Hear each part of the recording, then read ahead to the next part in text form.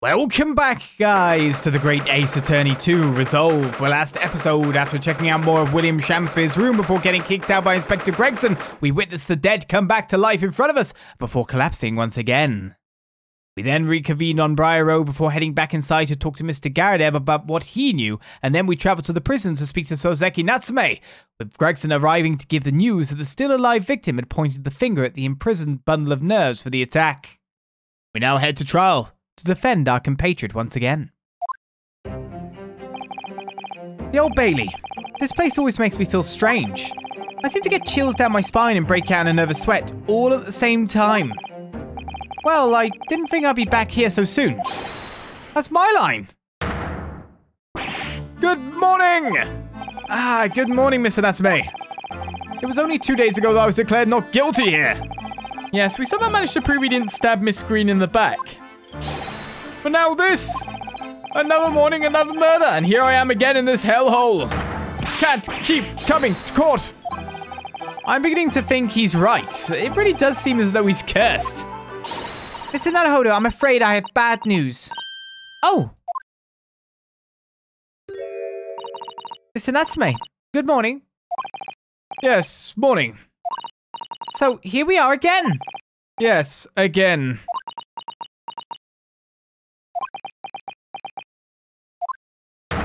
Judicial Assistant Miss Mikotoba Esquire, what's the bad news?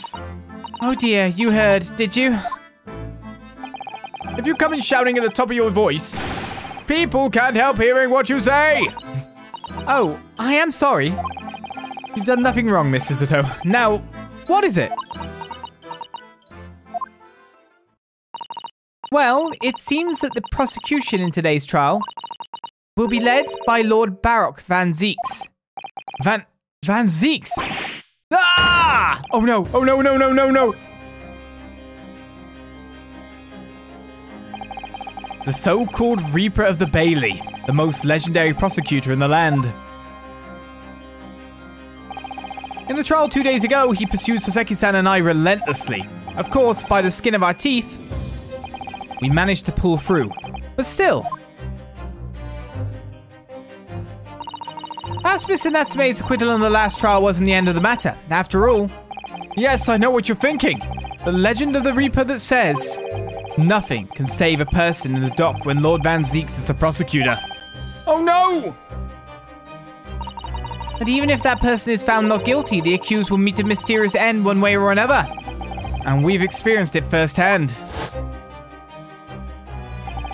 A man we successfully defended met the most terrifying end after his acquittal, right here in the Old Bailey.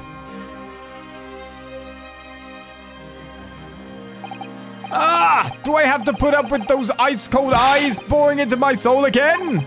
Cursed by evil spirits and now by the Reaper. Pair of petrifying perils, potentially. Well, if it's potentially, at least you appear to have hope, Mr. Natsume. Locum student, Mr. Naruhodo Esquire. Yes? I'm innocent. You have to believe me. You more than anyone now. Don't worry. I'll be a steadfast ally every step of the way in this battle. I promise. And this promises to be a hard battle, I fear.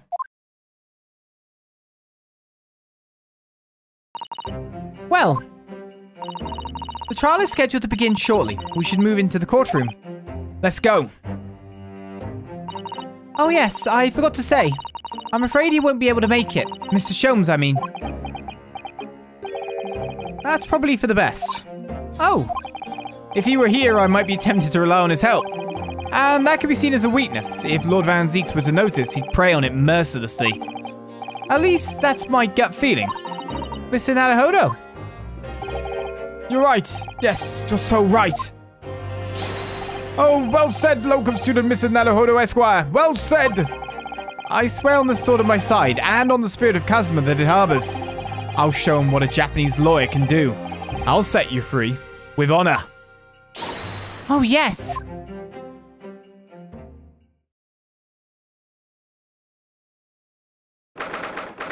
So here we go again on the 22nd of February at 9:40 a.m. He's here for a second time. I feel sorry for him. Oh, new jury? I know, jury. In the name of Her Majesty the Queen, I hereby declare this court to be in session.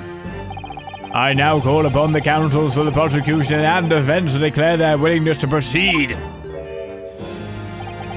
The prosecution is ready. The defense is ready, my lord. Readiness for the trial, my learned Nipponese friend, is not what the defense needs. What you need is readiness for your inevitable defeat. It's not just in my imagination, it's really there. Lord Von Zieks has such an animosity towards us Japanese for some reason. It was some time ago now that he first became known as the Reaper of the Bailey, I believe. These past few years, he hasn't appeared in court at all. Yet now he's back in the courtroom, though for some reason, only when I'm defending. This Reaper, with his curious disdain for us Japanese, is a prosecutor shrouded in mystery. Still, this isn't the time to be pondering that. I have to concentrate on Soseki-san's trial. Furthermore, I now call upon the 6 ladies and gentlemen of the jury. You have been chosen at random to represent the will of the people in this trial. Are you ready to fulfill your duty? Absolutely. I had a feeling this larrikin wasn't innocent before. I must say that I feel especially ruthless on days when my hat refuses to sit right. Oh, well, I rather like how you're wearing your hat. I think the ruthless look is very fetching, actually. I need to be somewhere at 10 o'clock, and I have a very important meeting. Let's make this quick. I couldn't agree more. I need to take home 5 bob tonight, or the missus will go through the roof. Oh, may the Lord show us all the light here, and lead his flock to a righteous verdict. The British jury system is so very different to our own, isn't it? It's quite extraordinary to think that the power of judgment is in the hands of 6 members of the public, and that the judge can only pass sentence when all jurors are in agreement about the defendant's guilt. 6 citizens of London, chosen at random, or at least, that's the idea. The prosecution would draw attention to the fact that the accused was on trial here but 2 days ago. Accordingly, where possible, the same jurors have been asked to return for duty today. Very well. Let us commence the trial. Lord Von Zieks, your opening statement, please. Ladies and gentlemen of the jury, it is not the intent of the prosecution to cast doubt over your past decision. However, the innocent verdict afforded to this eccentric Nipponese before has had dire consequences. Did the accused repent for his wrongdoing in that affair? Far from it. Instead, he used his freedom to perpetrate a most blood-curdling crime, namely that of the attempted murder of his neighboring lodger, an innocent Englishman. To explain the circumstances of the crime, the prosecution calls its first witnesses to the stand.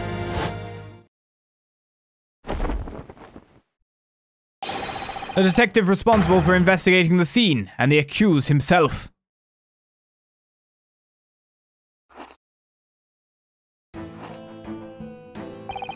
Witnesses, your names and occupations, please.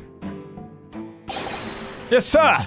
Tobias Gregson, Detective Inspector, Scotland Yard's Homicide Division. Soseki Natsume from the Empire of Japan. My government ordered me to come here as a student to study your language and culture. And Mr. Natsume. Yes, my lord, sir. I'm quite sure I'm not mistaken, as you swore an oath never to set foot in my courtroom again. I remember it as if it were yesterday. A day before, in fact, my lord. Close enough. Believe me, this is the last place I want to be. Inspector, let's hear from you first. Explain the case for the court. Why, you are, sir? The incident occurred at the Garrett household where the defendant has lodgings. In the ground floor room of the victim, Mr. William Shamspeare. The defendant has already admitted to visiting the victim on the night in question. Mr. Shamspeare collapsed in his room as a result of poisoning by strychnine. Strychnine, that's the one. It was found the following morning when the landlord, suspecting something was wrong, broke down the door. This means I presume that the door to the victim's room was locked at the time of the incident? Correct, my lord. It was locked from the inside, making entry to or exit from the room impossible. Although the victim, Mr. Shamspeare, lives to tell the tale, he very nearly didn't. The man was halfway to heaven when we first found him. I was the first officer on the scene, my lord. And I have a photographic print here that I took at the time to show how it looked. Yes, a chilling scene indeed. The man looks very much deceased. That's right. Everyone present believed that's exactly what he was. Very well. I shall accept this photographic print as evidence for the court. Made me stop for a second because there's a fair few things different in that picture already. The crime scene photograph has been entered into the court record. Now then, Mr. Natsume. Yes. As the defendant, do you have anything to say at this juncture? They're haunted. Haunted by evil spirits. Good gracious, what haunted? My lodgings. There's been a whole series of strange happenings in my lodgings. The tenant before me died in mysterious circumstances. A woman was stabbed by no one on the street outside. My neighbor was poisoned. And me? What about me? I've nearly been killed countless times. Killed Mr. Natsume? How? Even on that fateful night it happened, when I returned from Mr. Shamspeare's room. I lit my gas stove and climbed into bed, but before long, the stove went out, and somebody tried to kill me. You must always extinguish all fires before retiring for the night, Mr. Natsume. But it's so cold. My runny nose would freeze. The point is, I didn't poison my neighbor. Oh, why am I being accused of this? Why is my existence so cursed? Thank you, witnesses. I believe I have a reasonably clear picture of events. If I could raise one more point, my lord. One more conclusive point. Conclusive? Go on. Fortunately, the victim, Mr. Shamspeare, has regained consciousness after his ordeal, and he has named the true culprit. The poison consumed by the victim was administered in a cup of tea that he drank on the night in question. Tea, my lord, that was brought to the victim's room by the accused. The accused? Good grief! Order! Order! Yes, that's the crux of this whole case. If Soseki-san is innocent, then why? Why has the victim accused him? Well, Mr. Natsume, what have you to say to this accusation? That evening, yes, I did take some freshly brewed tea with me when I visited Mr. Shamspeare's room as a gift. The public water pump outside always freezes at night, so I bought bottled water especially to make it. And this is the result. Never will I touch tea again. Never! The public pump was frozen, you say? That's not information we've heard before. That will do, thank you. Now, according to our law, the defense must have the opportunity to cross-examine witnesses at least once. Therefore, I call upon these witnesses now for a formal testimony. I presume the prosecution has no objection. None whatsoever, my lord. Good. Then you will give your account of events on the night in question to the court now. Yes, my lord!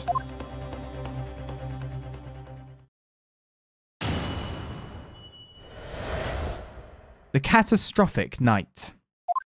It was around 9 o'clock that evening when I visited my neighbor, and I took some tea with me as a gift. We had a heated literary debate over a nice hot drink, after which I went back to my room at around 11. My tea was completely harmless. He couldn't have locked the door behind me otherwise, could he? Strychnine takes some time to have an effect on the body. People don't keel over immediately after taking it. The victim would have been perfectly able to lock the door after his guests left. The argument still stands. I think that's how you pronounce that poison. Yes, I see. It all seems relatively straightforward. Excuse me, but that testimony does raise one rather crucial point, I think. Mr. Natsume claims his tea to have been harmless. Presumably, though, the teacups have been examined for traces of the poison, haven't they? Why didn't I think of that? Well, as it happens, nah. We haven't been able to. Did I hear you correctly, Inspector? Scotland Yard has failed to examine the suspect's substance? How could you have overlooked something so important? Isn't that the first thing you should have done? My learned Nipponese friend is falsely incensed. The inspector said Scotland Yard was unable to examine the tea, not that it was overlooked. Unable? Why? It's simple enough. There was none left. Not a drop. Someone must have been very thirsty indeed. With current scientific techniques, it's not possible to test for poison under such circumstances. We only need a drop, but that one drop does actually have to exist, funny enough. The lack of examination notwithstanding, it appears nothing other than the tea passed the victim's lips on the night in question.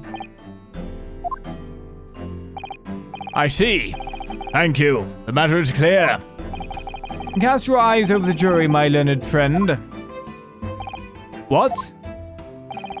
You can see it in their faces, I'm sure. The recognition of the accused's guilt. Your client's fate is all but sealed. In mere moments from now, you will lose, and your compatriot will be damned for all eternity. He's right. I can feel all 6 of the jurors looking daggers at me. But I can't let them beat me down. I won't. The counsel for the defense, proceed with your cross-examination. Yes, my lord.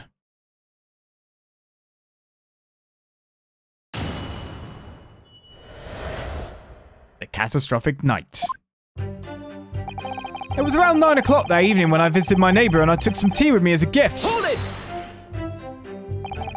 Were you and your neighbor good friends then? No! We weren't friends! Not at all! Not at all! Never! Ever! A simple no would have sufficed? Then, why did you decide to pay him a visit? Mr. Shamspeare fancies himself as having great literary knowledge. As a fellow scholar of English literature, we find much to talk about together. And come now, no Nipponese could understand the finer points of English literature. And on the night in question, that was the topic of conversation as well, I presume. It was the day of my last trial when I was acquitted. I just arrived back at my lodgings when I ran into Mr. Shamspeare outside on the street. That was around 6 o'clock. We exchanged 1 or 2 pleasantries, but it soon turned into a heated discussion. He was on his way out at the time, though. So I promised to visit his room that evening at 9 to continue our debate. But did I have ill intentions? No, not one, not 2, not any. Not at all. Never, ever. A simple no would have sufficed, I feel. And tell the court what did happen when you visited the victim's room. We had a heated literary debate over a nice hot drink, after which I went back to my room at around 11. Hold it! A literary debate about Shakespeare's works, I think you said, didn't you? Shakespeare! Ah, very worthy topic of conversation, I must say. Ah, yes, my lord. Romeo and Juliet, who was stronger? It was a profoundly pleasurable parley. Romeo and Juliet? Who was stronger? I know I'm going to regret asking this, but how did the debate go? Well, we both agreed that we would reach a conclusion more quickly with a reenactment. So we battled it out. In a Greco-Roman style, naturally. What? Mr. Shamspeare had all sorts of costumes in his room for just such a contest. So when you say a reenactment, you mean you were actually in costume? He as Romeo, I as Juliet. And after a vigorous wild tussle, I as Juliet came out on top. A victory I'll cherish forever! I dare not imagine the terrible scene of carnage. The fact remains that it was you who prepared the tea and took it to the victim, correct? I poured the water in my room and made a pot to take with me. I'd heard that he was too poor to have tea himself, you see. It's true, there was no sign of any tea leaves in the man's room. I wanted to do something nice, to be friendly. So why is everyone looking at me with such suspicion? My tea was harmless, of course it was. And do you have any basis for that statement, witness? My tea was completely harmless. He couldn't have locked the door behind me otherwise, could he? Hold it! Yes, there was not a drop of tea left in the victim's room anywhere, was there? That's correct. Anyone would think the fellow had never had a pot of tea before. He must have licked it dry. Which is a pity, because one drop is all we would have needed to analyse it for poison. And you say that you returned home to your room at 11 o'clock, Mr. Natsume? Yes, definitely. By heaven and earth, I swear it. The landlord was able to verify that as it happens. He confirmed that the defendant went back to his room at 11 that night. And how is the landlord able to attest to this? He, said it was the lamps, I believe. The lamps, Inspector? When tenants return to their rooms and start using gas, the lamps in other parts of the house flicker. Yes, Mr. Garadev seems to pay a lot of attention to the comings and goings of his tenants. There's only one key to Mr. Shamspeare's room. I know that for certain. So he must have locked the door himself from inside his room. The victim has confirmed that to be the case, yes. So I'm right. My tea was harmless. Completely harmless. If you take poison, you die. Everyone knows that. It's not that simple, I'm afraid. What do you mean? Strychnine takes some time to have an effect on the body. People don't keel over immediately after taking it. Hold it! How long does it take for symptoms to appear then? According to the coroner I was speaking to at the yard, about 30 minutes after the poison was consumed. And the victim suffers violent convulsions, cramping and stiffness, and eventually dies from asphyxiation. So there's a 30-minute interval between when the poison is ingested and the onset of symptoms. There seem to be a lot of different types of poison in the world, that's for sure. Oh dear, death by poisoning again. It's always so awful. 30 minutes is a long time. Certainly long enough for the victim to have locked the door behind the accused after he left. You can't deny that. And it further degrades Soseki-san's alibi. I have the medical report from the doctor who examined the victim here, my lord. It spells it out, really. The accused is the only person who could have done it. Very well. The court will add this report to the court record as evidence. The victim's medical report has been entered into the court record. Oh yes, I see it here. Delayed onset of symptoms. Great. The victim would have been perfectly able to lock the door after his guest left. The argument still stands. Well, before I do anything, I'm going to check that out, because we need details and information here, there, and everywhere. I don't know if there's anything to examine so much on this torn off end of envelope. Whoever opened this envelope didn't bother with a letter opener or scissors, did they? Yes, whoever opened it was clearly someone with an unrefined temperament. And judging from the angle of the rip here, the person in question must have been right-handed. Miss Susato, I think perhaps someone's been reading too much of the Adventures of Sherlock Holmes. You can never read too much of it, Mr. Naruhodo. Never. So not much identifying stuff there. A puddle, man. Puddle. Also, the floorboard. I'm interested. So the victim's medical report we just received. Victim is William Shamspeare, 31 years of age. Cause of coma, ingestion of a small quantity of strychnine. Toxic effects... Strychnine. Yes, that trips me off quite a lot. Toxic effects present 30 minutes after ingestion. High likelihood of the substance having been mixed with the tea the victim was drinking, but no sample could be obtained for testing. Investigative conclusions. The poisoning incident occurred around 1:30 a.m. on 21st February. Assessed from the victim's pocket watch that appears to have broken when the man collapsed after the delayed onset of symptoms. No container for the poison was found at the scene. I'm assuming something's up with the time.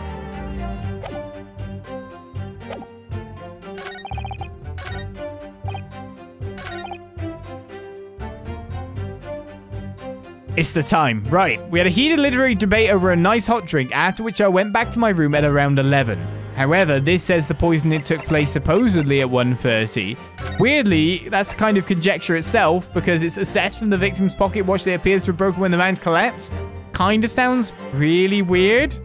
How do you assess it as that? There's a 2.5 hour difference there. So we've got our thing to present, quite evidently. Objection. My dear Wilson. Mr. Natsume, you say it was 11 p.m. when you left to return to your room, correct? Yes!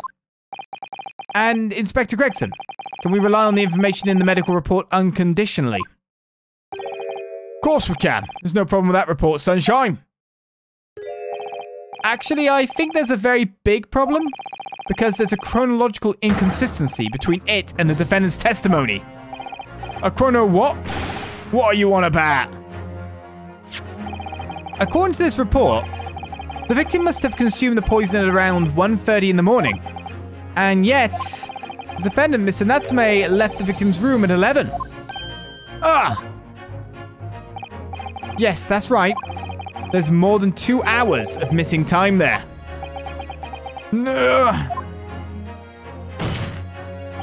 In other words, if there was poison in the tea that Mr. Natsume brought to the victim's room, how could the victim have fallen ill to it 2.5 full hours after the defendant left? Rah!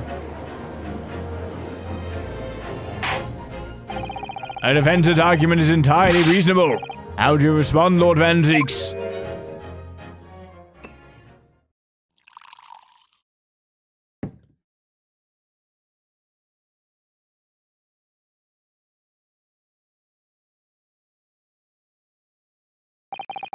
Pray forgive the discourtesy if my mind has wandered.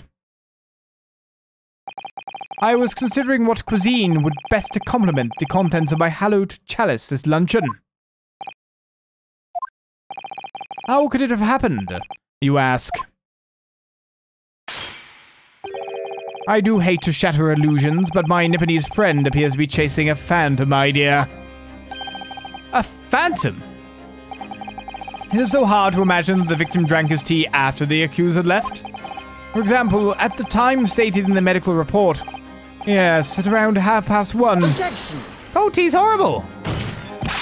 Mr. Natsume brought the tea with him to drink together with his neighbor. And in Japan, there is a well-known saying. Drink tea while it's hot. Objection! And in my country, there is an even more apt saying. There is nothing more refreshing than cold tea. Ugh.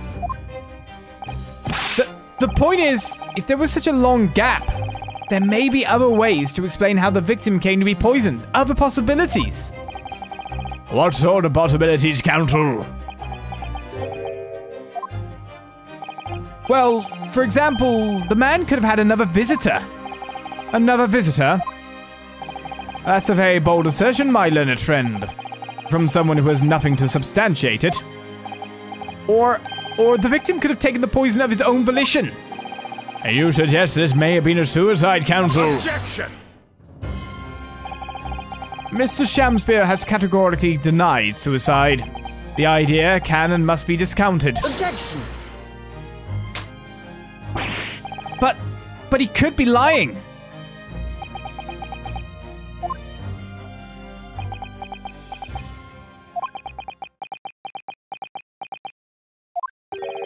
Is something wrong, Lord Von Zieks?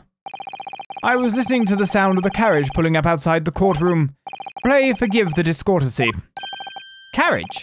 What carriage? It would seem that the key player in this case has just arrived.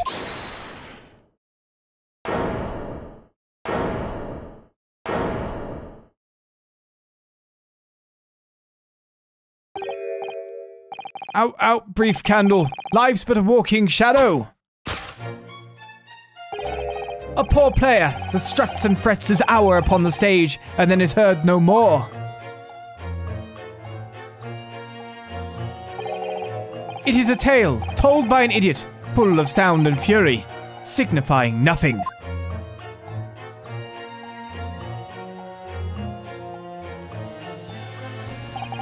Who, sir, are you? William Shamspeare, my lord. Alas, 'twas I, undone by these bitter events. I am the victim.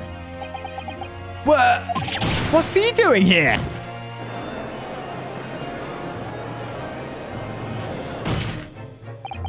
The prosecution seeks to call this gentleman to the stand. With his testimony, my learned friend's futile resistance will be utterly crushed. You're calling him as a witness. Very well, Counsel. I grant your request with interest. I'm curious to discover what the court shall hear from the victim himself.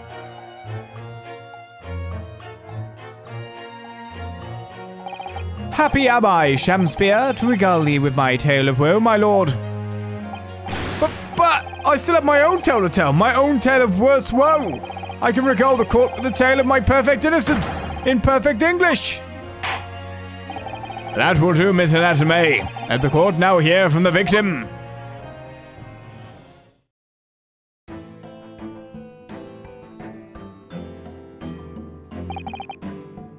Alright, so that's Mr. Shamspeare.